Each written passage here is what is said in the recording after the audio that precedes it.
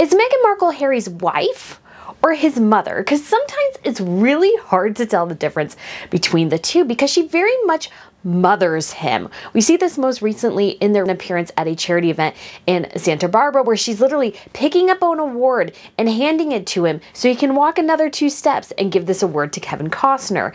Now what's so interesting about this interaction is just like this very mothering gestures that she has towards him. She doesn't treat him as if he's her husband or that he is an independent person. No, she treats him as if he is a clueless child that she has to direct to do things. And if you watch the interaction, I just don't even think Harry seems all that engaged. And I know some of this comes from Harry obviously losing his mother, but I wonder if the mothering gestures initially that Harry found rather attractive have really begun to annoy him as time goes on. Because it's one thing, sure, to put your arm on your spouse or to maybe, you know, kind of move them along or something like that. We see Catherine and William do that from time to time, but this is totally different. She is like directing him. And then we also have, of course, our infamous polo incident where she's literally wiping lipstick off his mouth as if he's 5 years old.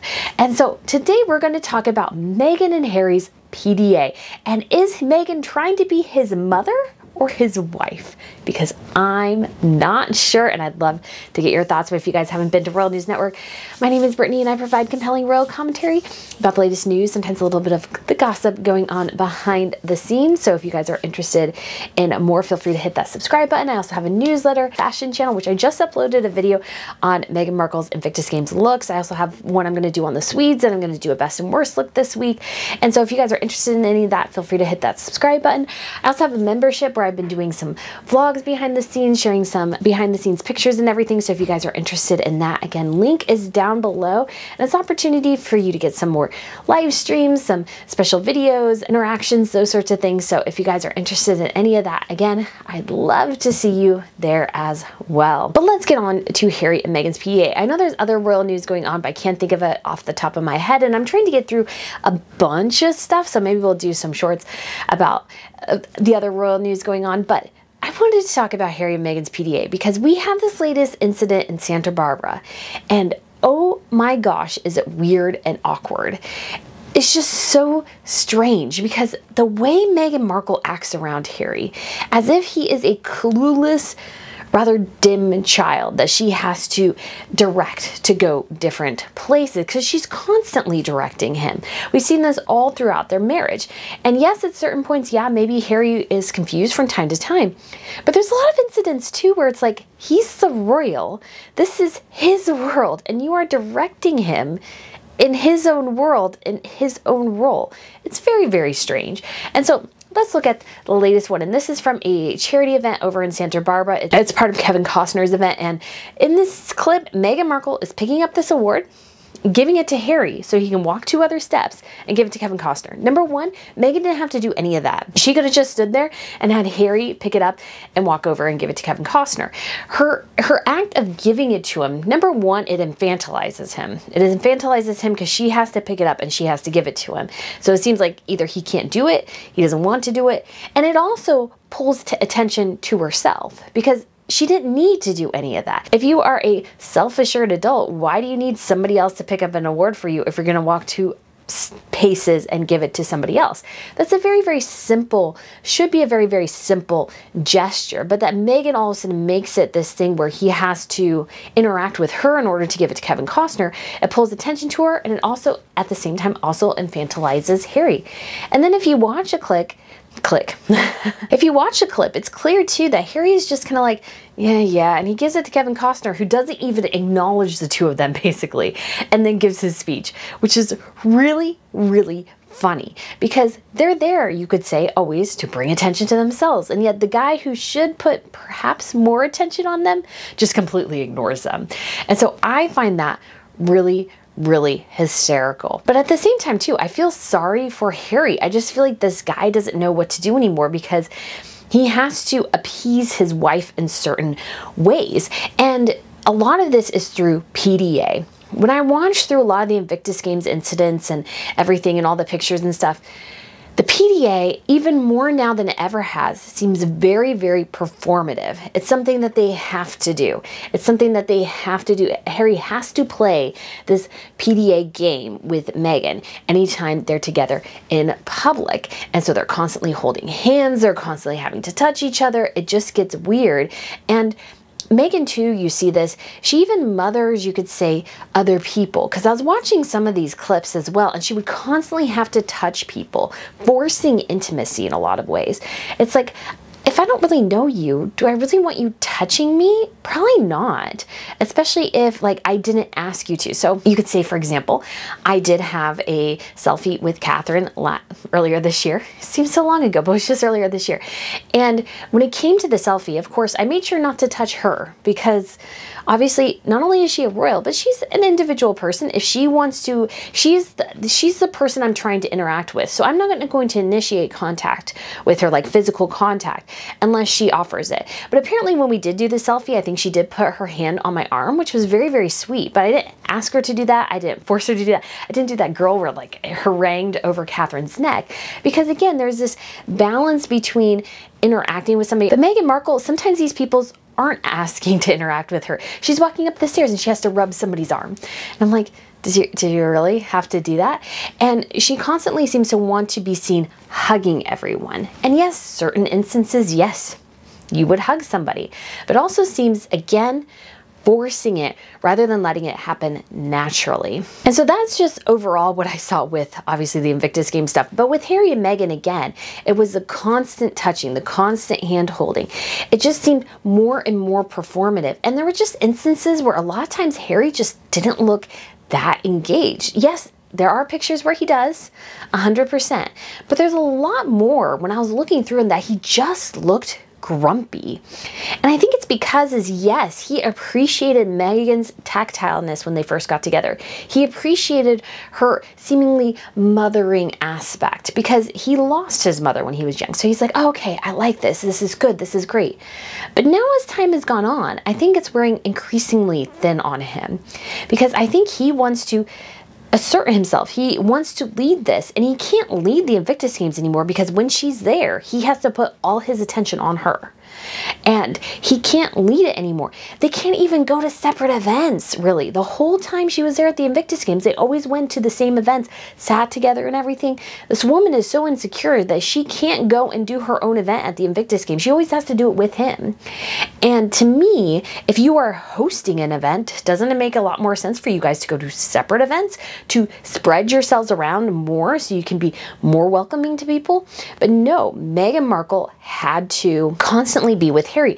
And I felt like the PDA was even more excessive, I think in part because there's so many rumors that their marriage is not necessarily in a good place. And that doesn't surprise anyone. These two people have nothing in common. Actually, I think I want to do a whole video looking at the Sophie Turner-Joe Jonas divorce because that could be Harry and Meghan's future. That could be definitely Harry and Meghan's future before too long. Because I imagine that their marriage, when they break up, it's not going to go well for either of them. And I think definitely for sure, Meghan Markle will use everything that Harry put in his book to kind of hammer against him in the court proceedings. And if he wants to bring the kids to the UK, I don't know if he'll be able to. I don't know if she'll let him bring the kids to the UK. It'll just be so interesting and yet at the same time so sad to see where this all goes in the future.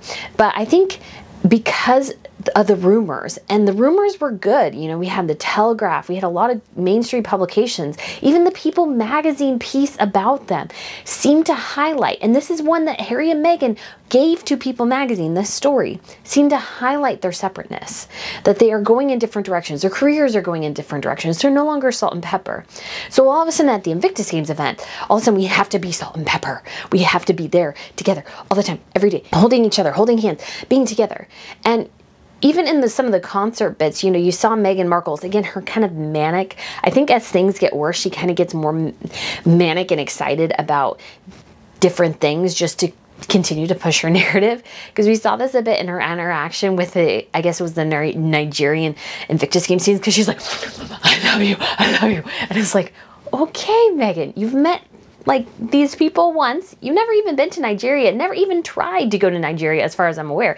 Yes, you might be part Nigerian, but you're not like getting on a plane and immediately flying over there and trying to connect. It just seems like more of a stunt than anything. And that's, I mean, the whole Invictus Games, at least from the Meghan Markle standpoint, seemed like a giant publicity stunt with the fashion, with the actions, with, you know, trying once again to sell that her and Harry are in love. If people who are really in love and truly in love don't need to sell it because they experience it. So why do they need to sell it to other people? They know it. They don't have to perform it. They don't have to be performative about it. They're it. They're it. That's all there is. They're just not, doesn't need to be anything else. So Harry and Meghan's very performative aspect, I think, just highlights how much in a bad place they are in their relationship. When it comes to the mothering aspect of Meghan Markle towards Harry, this has been a long time. So we saw this as well in the polo game that Harry played in, where it was like a charity event. They did some sort of English theme, so it was like riffing off polo in England. So there were hats, I mean, like a Pretty Woman theme. It was just sort of ridiculous and very kitschy and very obviously trying to poke fun at Harry's connections to the UK while not at the same time. It was very weird, but at the end, Harry and his team, well, they win. I think they win. I can't remember now. But anyway, so they're on this dais and she goes and she gives, you know, some of the guys a hug. And then, of course, she has to kiss Harry on the lips. Because this is always the thing with Meghan, too. She must kiss Harry on the lips. She can't do a side kiss or anything. No, it has to be full on the lips. And then she walks to the side and she looks and she realizes she got some lipstick on him. And she goes and she does like this gesture, like licks her finger and does that to get it off him. And I'm like, doesn't a mother do that to her 5-year-old? Doesn't a grandma do that to maybe the grandchild? Like I feel this, I see this scene in movies. Maybe it was in Christmas Vacation or something, where the grandma does the kiss and she's like, oh, sorry, honey. And she's, you know, she's getting it off his face. That's what a grandmother does. Somebody who is older, and obviously Meghan is older than Harry, but it's like, it's just a very, very old person gesture, a very like cringe-worthy gesture that we've seen replicated in movies 1,000 times. And there's a way to do that and maybe is subtle. There was actually a really cute bit in an interview Princess Madeline did with her husband, Christopher O'Neill. They were on the show. It was in English. Actually, Adele was there for some reason. And Chris's hair, you can see it even when I was in Sweden. He has kind of longish hair, and so it tends to flop in his face a lot. And they're in this interview thing, and at one point she goes, you know, she's not going over there and combing his hair back like Meghan Markle would. She's just kind of looking at me. And the camera did catch it, but it was just trying to be very subtle and trying to let him know without like interfering in his public space. But no, Meghan, instead of going, hey, you know, a little bit, she's like, you know, instead of going, oh, I got a little lipstick on you right here. She has to wipe it off as if she's his mother. And then they have this whole thing with the trophy ceremony, and she's like trying to be in the center of it. She's trying to grab this trophy away from this kid, and the kid's like pulling it back going, no, this is my trophy, you crazy lady. It's my trophy. I'm not giving it to you. And so they like hold it over, and she, you know, she's in her hat, and she's got to, you know, be the center of attention. And this, again, mothering aspect even goes back to when they were royals.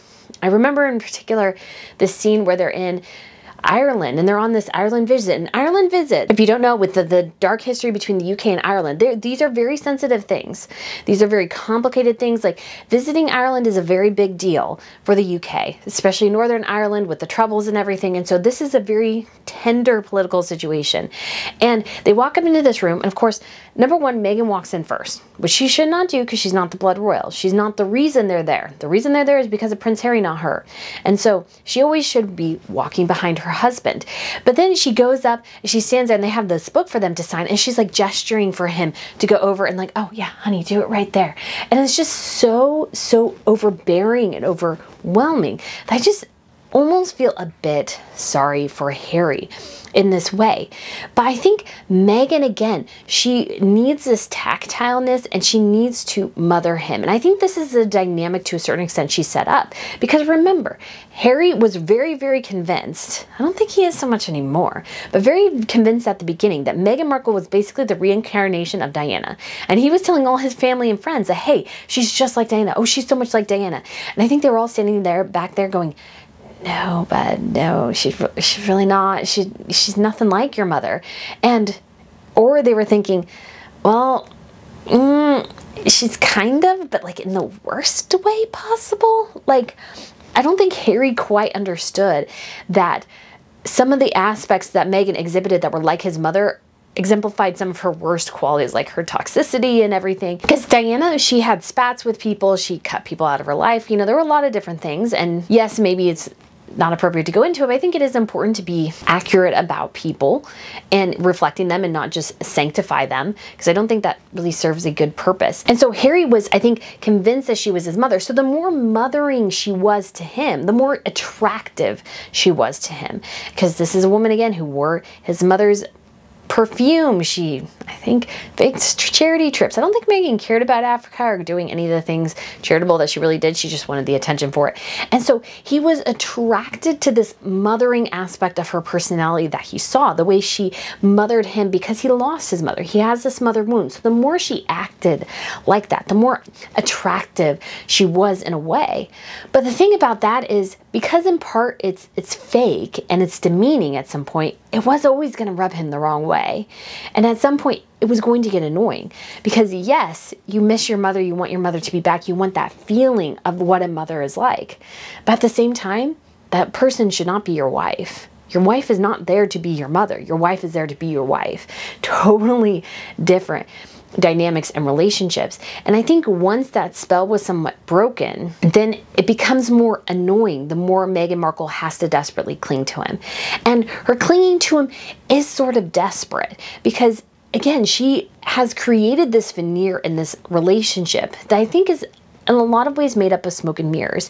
And that, yes, they had this dynamic love and everything, and that they were so into each other. But as time has gone on, I think that's totally and completely faded. And as their business ventures continue to fail and they got bills piling up, nobody's investing in them.